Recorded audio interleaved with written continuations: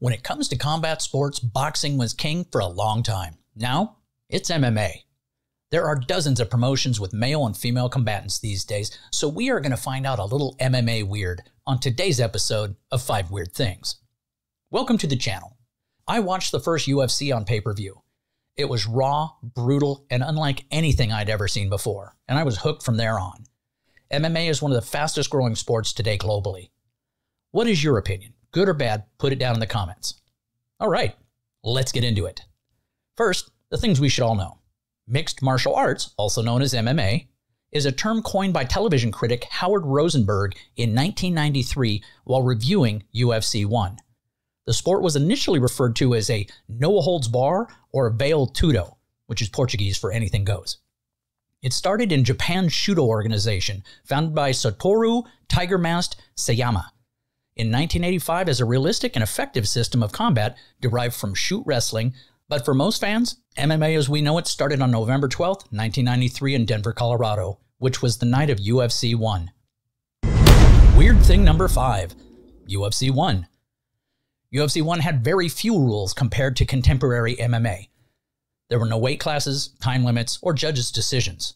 The only prohibited techniques were biting and eye gouging. There were also no gloves, and fighters wore minimal protection, leading to a raw and unregulated atmosphere. Art Jimerson, a professional boxer, participated in UFC 1. Concerned about potential hand injuries in the unfamiliar grappling environment, he famously wore one boxing glove during his fight against Royce Gracie. Despite his attempt to protect his hands, Jimerson was submitted in the first round by Gracie. The winner of each bout in UFC 1 was promised a purse of $50,000, while the runner-up received $10,000. Royce Gracie emerged as the tournament champion, submitting all 3 of his opponents, Art Jimerson, Ken Shamrock, and Gerard Gordeau, and claiming the $50,000 prize. The financial structure was unconventional, and the UFC's financial stability was uncertain at the time. Weird thing number 4. The Ultimate Fighter was the first MMA reality show. It remains the top show for the genre. The show features professional MMA fighters living together in Las Vegas, Nevada, and follows them as they train and compete against each other for a prize 6-figure contract in the UFC. The first season of Tough, as it's known, aired in 2005, featured coaches Chuck Liddell and Randy Couture. However, the initial plan was for Tito Ortiz to coach against Liddell. Ortiz left the show due to a contract dispute with the UFC, leading to a replacement of Randy Couture. Dana White, president of the UFC, once said that Tito Ortiz would step over dollars to pick up dimes.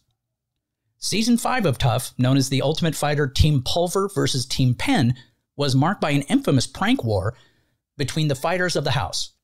The pranks escalated to the point where some contestants were locking their fellow fighters out of the house, leading to tensions among the competitors and a lot of almost fights in the house. Jason Thacker, a contestant on the first season of Tough, didn't win a spot in the UFC, but he became known for a unique achievement. Thacker is the only fighter in UFC history to lose in the elimination round and still compete in a UFC event. He faced Chris Lieben in UFC 54 as a replacement for Ken Shamrock, but lost the fight via submission in the first round. I don't know if you're familiar with Chris Lieben. He is a stand-up striker. His submissions are very few and far between. So for him to be submitted by Chris Lieben, that's an achievement. Weird thing number 3. The top promotions. The Ultimate Fighting Championship, affectionately known as the UFC, is the largest and most prominent MMA promotion globally. It features many of the world's top fighters and hosts events on a global scale. Bellator MMA. Bellator is another major MMA promotion known for its roster of talented fighters and regularly broadcasting events. While not as big as the UFC, Bellator has a solid following and produced exciting matchups. Bring a lot of UFC fighters after they've kind of been let go by the UFC, but they still have a name and a following. One Championship. One Championship has gained prominence in Asia and has expanded its reach globally. It features a mix of MMA and other martial arts, such as kickboxing and Muay Thai, and has signed notable fighters from various parts of the world. Weird thing number 2. 3 top fighters. Now, I realize people are going to argue about the 3 I chose. These are simply 3 I see being standouts among the top of the very crowded mountain. George St-Pierre. A former UFC welterweight and middleweight champion, George St-Pierre is widely considered one of the most well-rounded fighters in MMA history. His skill set included exceptional striking, wrestling, and grappling. Anderson Silva.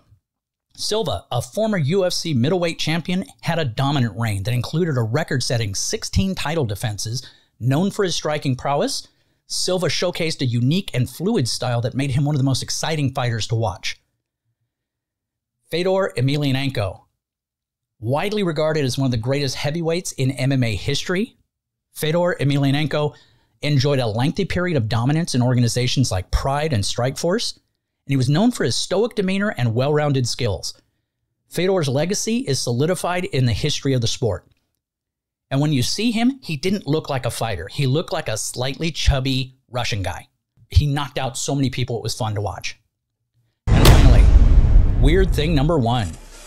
MMA as an Olympic sport. International Mixed Martial Arts Federation, IMMAF, is a global governing body for amateur MMA. It has been actively working towards the recognition of MMA as an Olympic sport. The organization focuses on establishing standardized rules, safety protocols, and promoting the amateur development of the sport. Ongoing discussions with the IOC.